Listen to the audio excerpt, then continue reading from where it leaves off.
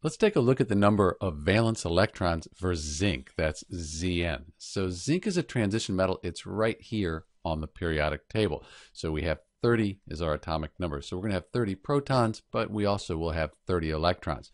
We can use that. If we write the electron configuration, all these numbers here, they add up to 30. So this is our electron configuration for zinc. And we can use this to figure out the number of valence electrons. It's easier if we write this in condensed notation.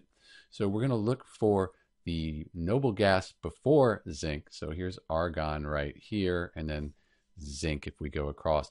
It has 18. So if we look at 18 right here, there's 10 plus 2 plus 6. We could just write argon in place of this. That'll make it easier. So this is the condensed notation. Let's move it down here. So typically when we're looking for the number of valence electrons, we look at the group number. Group number 1, all of these have 1 valence electron. Group 2, they have 2. Then we skip the transition metals and so on. So the transition metals, like zinc, they're a little bit more complicated. This is a common definition on how we find the valence electrons for transition metals like zinc. So valence electrons, when we're talking about transition metals, that's the electrons outside the noble gas core. This is the noble gas core. So for zinc, you could say there's 10 plus 2. You could say there are 12 valence electrons, and based on this definition, that would be correct. But zinc's a little bit special. This d orbital here is full with 10.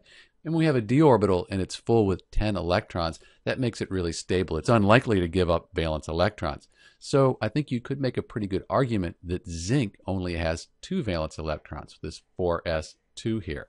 And that kind of matches what we see in reality. Zinc loses 2 electrons to become Zn2+. So zinc really only forms ions that have a 2+ ionic charge. Unlike many of the other transition metals, like iron could be 2+ or 3+, copper could be 1+ or 2+, but zinc, it's always 2+. That's because it's losing these 2 electrons here, and these are more difficult to lose because it's so much more stable when it has a full d shell. So it's kind of one of those things where you have to know what your teacher wants. If they give you this definition, then it's going to be 10 plus 2, 12.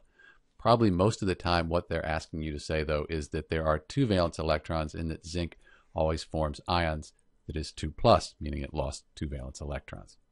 This is Dr. B, and thanks for watching.